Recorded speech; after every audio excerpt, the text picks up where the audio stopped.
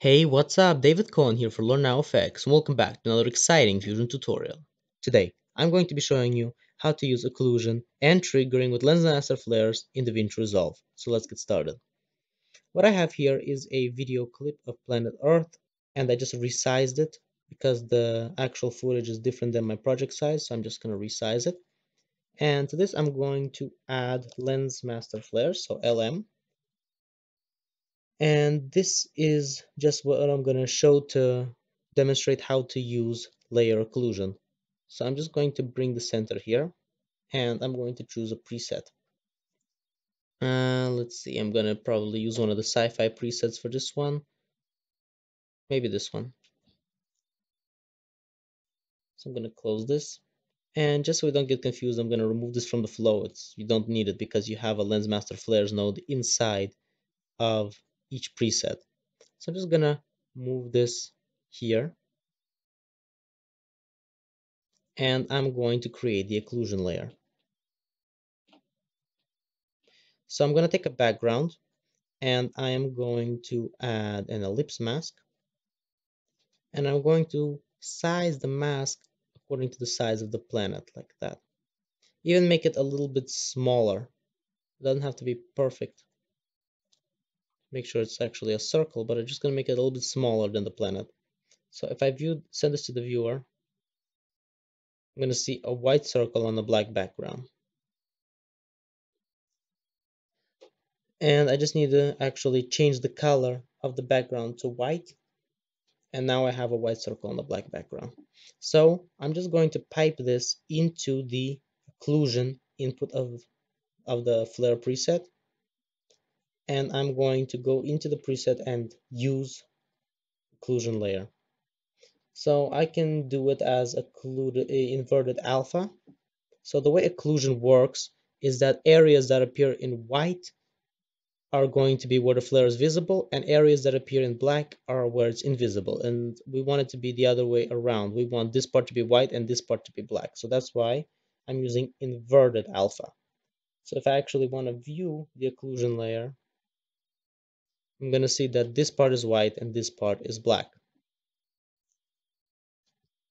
So when it gets behind the planet, it just disappears, and then when it comes in front of it, it reappears. But this is actually very sharp. It turns it off very abruptly. So what I want to do is I want to add a dilate node, which will grow the edges a little bit. So erode dilate. And I want to grow the edges just a little bit. So I'm going to set the filter to linear because we want linear fall off. And I'm going to bring the amount to 0.01.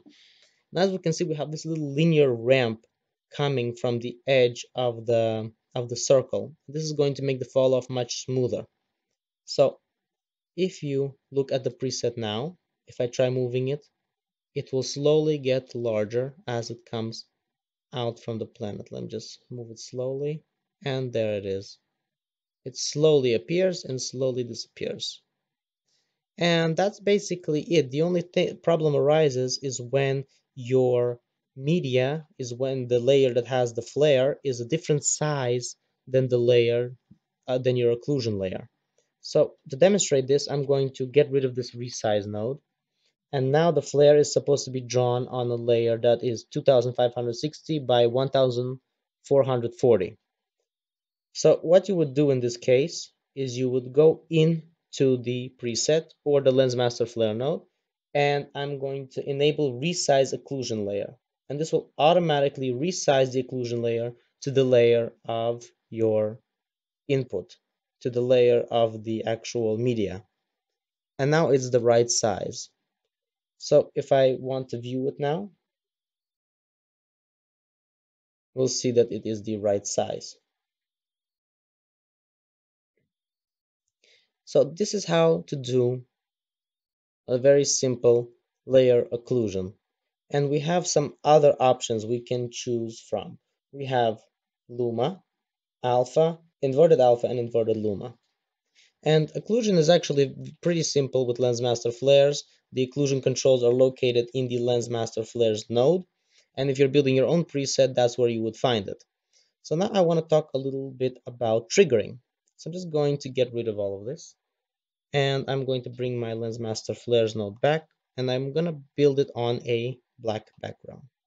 So triggering, basically what it is that it allows us to have the flare react in certain ways when it reaches certain parts of the screen.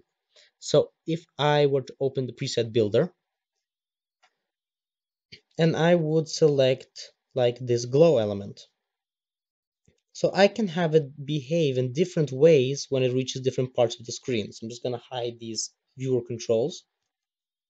I can go to the triggering here and enable triggering. So I can have this appear only when it reaches the edge, which is actually what I did in a couple of presets to have certain elements appear only when they reach the edge. Or I can have it appear only when it reaches the center. So I can switch the triggering type from border to from center. Now if I want to preview the trigger, we can see that it's the smooth fall off, but I prefer to use exponential because it's more realistic. So I'm going to turn off preview trigger, and as you can see, this element will only appear when it gets close to the center, and it will disappear when it is away from the center. But that's not all we can do with this. We can go back and we can turn off trigger brightness, and we can enable color shift. So now whenever it gets towards the center, it will change color. That's one cool thing to do, right? So that's one thing. What else we can do is what I prefer to do when we work with multi-irises, is I like to have it fade out once the light leaves the screen. So what I do, I go to the triggering, I set the type from center and the fall off exponential. I'll think a good number for the exponent would be 2. And I want to change the brightness mode from add to multiply by. All right. And I actually forgot to click this enable triggering button. So what this will do is when I move the flare out of the frame, this will actually slowly fade, but not fast enough, as we can see. And there's one more thing that I already mentioned, is I purposely made the opacity and brightness sliders too high so you can see what the shape looks like before you bring down the opacity and the brightness. So when it leaves the frame, this multi-iris fades out, and when it gets to the center, it's at full brightness. That's another thing we can do with this. And there are a few other things we can do. We can actually have it change the size, let's say. So if we had like a ring element like that, and I'm just going to maybe add some rays to it, bring down the gain.